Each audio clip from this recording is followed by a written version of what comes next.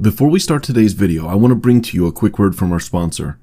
Over the years, we've covered a lot of real-life cases that have been solved. I'm sure some of you have been thinking, I would like to solve a case. Well, now you can. Hunt a Killer is an immersive murder mystery subscription box that is told over the course of 6 episodes, or 6 boxes. If you subscribe, they send you a new box each month filled with different clues and physical items that you can use to solve the crime. This includes piles of documents, evidence, audio recordings, and case files. I have tried it out for myself, and I've been having so much fun with my family just trying to figure it all out. It feels like a real-life case, and it's just unbelievable how engaged I was and what a unique experience it is. If you get stuck, there's also a Hunt a Killer community where you can talk about the case and try to solve the puzzles together, and just talk about true crime. Subscriptions start as low as $25 per month, but Hunt a Killer is not just a subscription company. If you're looking for an all-in-one experience, then they definitely have that in their store as well. Right now, you can go to huntakiller.com/criminal and use code CRIMINAL to get $10 off your purchase.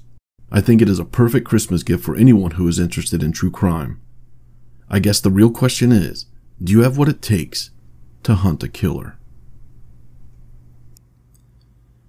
9-year-old Candace Rogers lived in Spokane, Washington in 1959. Her friends and family called her Candy.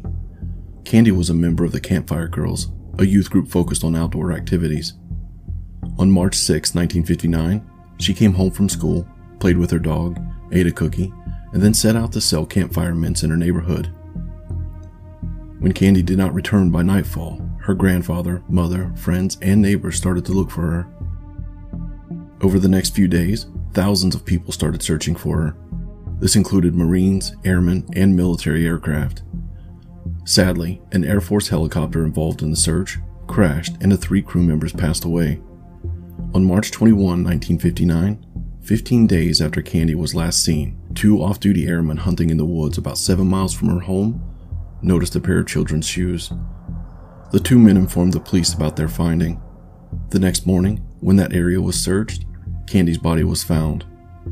She had been indecently assaulted and strangled with a piece of her own clothing. It was a crime that rocked Spokane. Hundreds of tips came in, but investigators were unable to identify the person that took Candy's life. All they had was DNA of the suspect found at the crime scene. Sergeant Zach Stormont of the Spokane Police Department described the case in the following way. "I keep saying it's the Mount Everest of our cold cases, the one that we could never seem to overcome, but at the same time, nobody ever forgot." Recently, with advances in DNA technology, investigators were able to create a DNA profile from the evidence found at the crime scene back in 1959. They then made use of genetic genealogy and found a relative of the suspect. Investigators then interviewed the relative and took their DNA sample. Finally, in 2021, investigators revealed that they believe John Ray Hoff is the man who took Cindy's life. John grew up in Spokane and had a record of petty juvenile crime. When he was 17, he joined the Army and served in Korea. In 1959, when Candy's life was taken, he was 20 years old and lived about a mile from her home. In 1961, he was convicted of grabbing a woman and tying her up before strangling her. The woman survived and John served 6 months in jail. As a result of the conviction, he was discharged from the Army. John then sold cutlery and worked in a lumberyard. He also married and had children. In 1970, at the age of 31, he took his own life.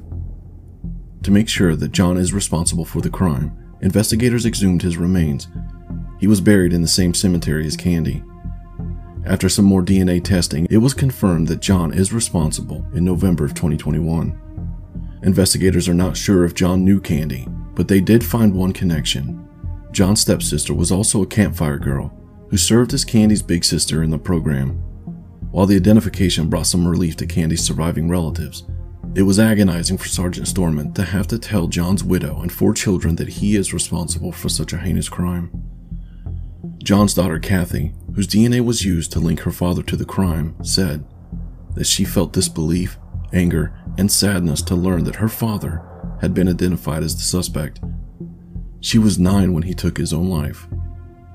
It's just really sad to find out that someone, not even just your dad, but just someone in your family, could do something like that. I'm very, very sorry for what my dad did, that he took her life, horribly. I hope that it gives her peace knowing that, even though it's not really justice because he doesn't get any punishment, but that his name has that on it now, and they can know it's solved.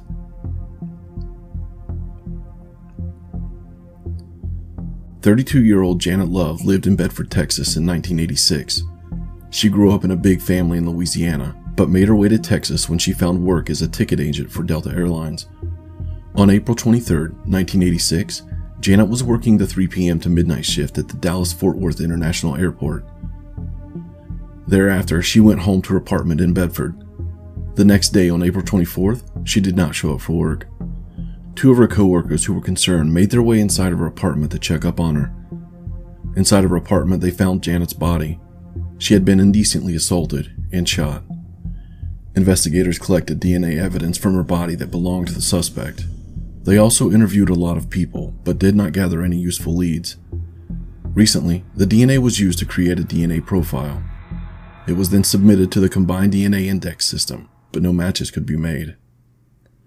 Investigators then decided to send the DNA to the University of North Texas in Denton County, where the school's Center for Human Identification made use of genetic genealogy to identify the suspect. Finally, in September of 2021, they identified him as Ray Anthony Chapa. They also linked him to various other crimes. Investigators learned that he lived in a neighboring apartment complex less than 1,000 feet away from Janet. But as far as they could tell, Ray and Janet did not know each other before he took her life. Investigators are unable to arrest him as he passed away in January of 2021 from a terminal illness, but they are 100% sure that he would have been convicted if still alive. Janet's younger sister, Rebecca Roberts, had this to say: "It's probably best that he is not alive and that our family doesn't have to go through a trial and all of the roller coaster of emotions that would come with that. None of it's going to bring her back, but it is some sense of justice. Please say that Ray also lived in Montana and Chicago. It is very possible that he is involved in even more crimes. If you have any additional information, please call the Bedford Police Department at this number."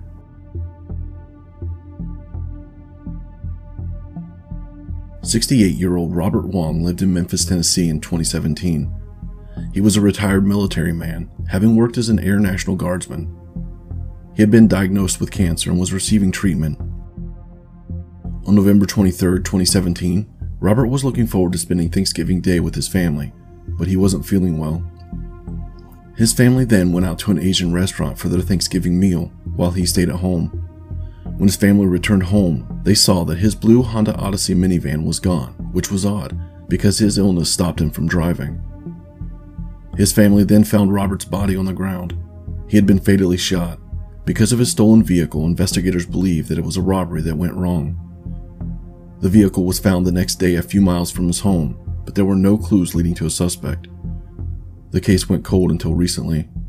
New evidence and witness interviews led detectives to 19-year-old Dallas Perkins. He is currently serving a non-related 7-year prison sentence for aggravated robbery. Dallas was just 15 years old when he took Robert's life. In November of 2021, he was arrested and charged in connection to the case. He is charged as a juvenile and is now awaiting trial.